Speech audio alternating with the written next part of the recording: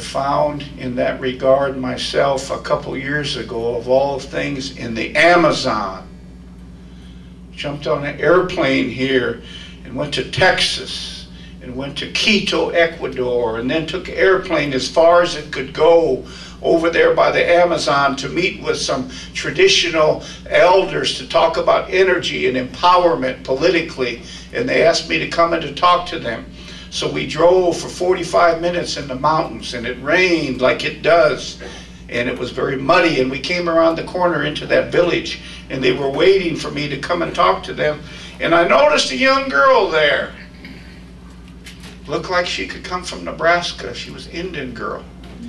She had t-shirt, shorts on, and she was muddy, and her face and her hair was muddy because it was muddy, and it was monsoon season.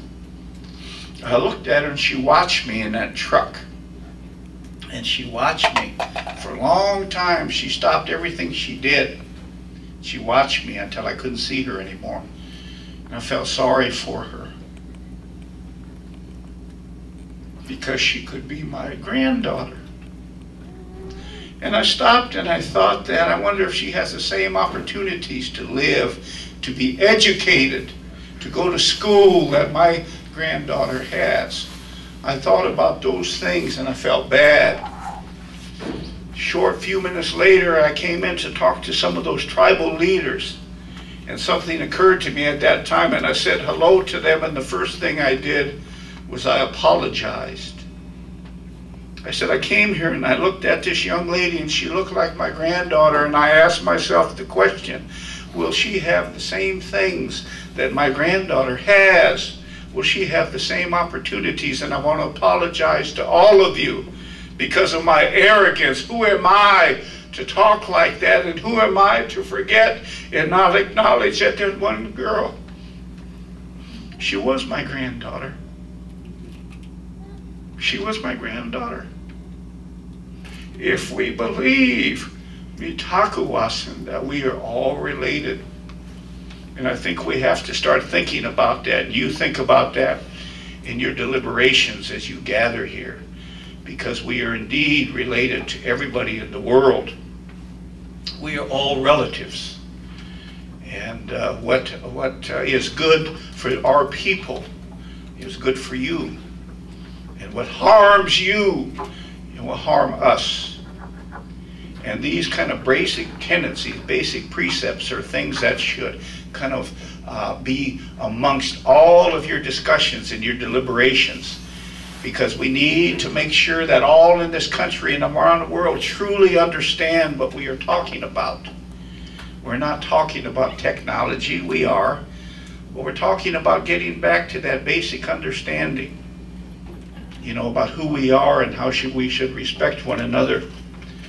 The Lakota relatives, the medicine men, have for generations gone into Yuwipi ceremonies and came out of those ceremonies, and spirits would tell our traditional medicine men something, that all of you, when all is gone and all has been spent and the blessings that we've been given are ignored, and we lost our way and we're in need, and we're in disarray in this United States of America, that when that happens, they're going to come to the native people, now that all is lost, and they're going to ask you, what do we need to do? I've heard that for a generation, 20 years, they've told me that. And I thought about it only tonight when I walked in here, that it has been foretold. And maybe Mark and maybe Tim, it's foretold even beginning tonight, that they would come and they would talk to you and tell you how you should be good to one another, how you should not spoil your Mother Earth, and you should humble yourself and be pitiful, because only then is the Creator going to hear those things that we want for our children and for our grandchildren. I say those things to you, and I leave you with this about my grandchildren.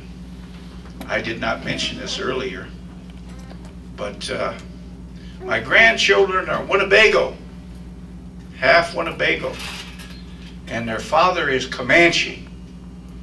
And I always say, that's a bad combination. My wife is a Yankton Sioux. Winnebagos used to be bitter enemies with the Lakota relatives. We fought them for 200 years. We were bitter enemies. And some even remember those days, and when I'm around the Lakota relatives, every now and then they'll remind me of that. But I always tell them, I always make mention of something to them. I have special respect for the Lakota people because they gave me my daughter. They gave her to me. And I'm going to do everything I can to express my thanks to them, to help her to live and to grow and to flourish. And children and grandchildren and great-grandchildren and great-great-grandchildren. That's the way I see her. I'll not be here for that. But I trust that. And I look out for that 7th generation coming after us, because the things you do and say are going to be felt 7 generations from now. So we need to do something for those who are going to come after us.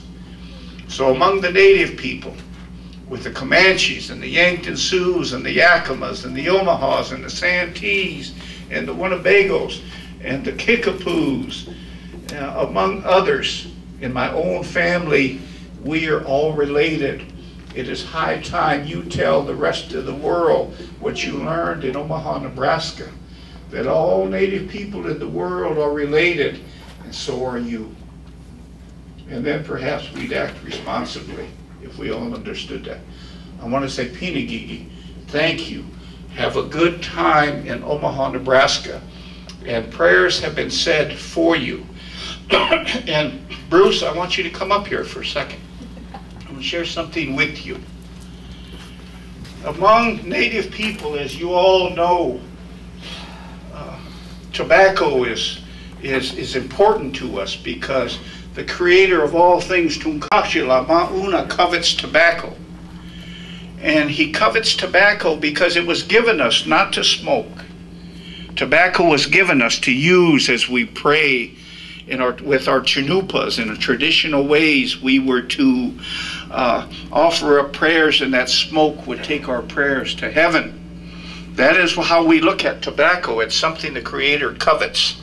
And among our people, when there is something, when somebody brings tobacco to you, and you accept that tobacco, you're accepting what they are going to ask of you. Occasionally people will come to me and they say, Frank, I want you to take this tobacco. And I want you to do this thing for me. And you always say, yes, I'll do the best I can. I want you to continue in this effort, to continue to lead this effort, to continue to make sure that this effort is front and center in Nebraska, New York, and Pennsylvania, and other states and nations represented here. Continue with your work, and I'm going to give you this tobacco, symbolic of that request that I have, that I'm making for my grandchildren and great-grandchildren, that you would see what you can do to make a better way for them and protect all of our children. I want you to have that, Bruce. Pinagigi.